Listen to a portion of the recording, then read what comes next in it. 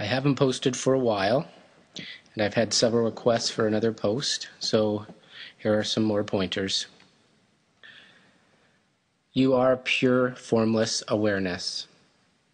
This is the realization that is experienced which allows you to escape the identification of the world of form or samsara.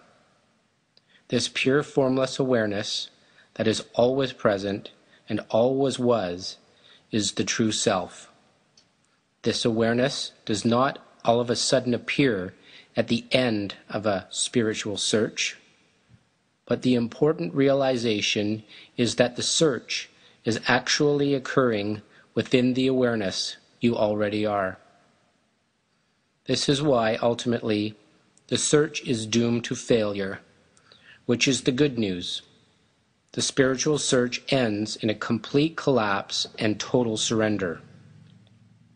And the awareness you are is the silent witness to it all. The true self in each being is also a unique self that witnesses the world of form through its own unique nervous system. You wake up to the fact there is only one consciousness, one spirit, in which the entire world of form arises from, and you are that.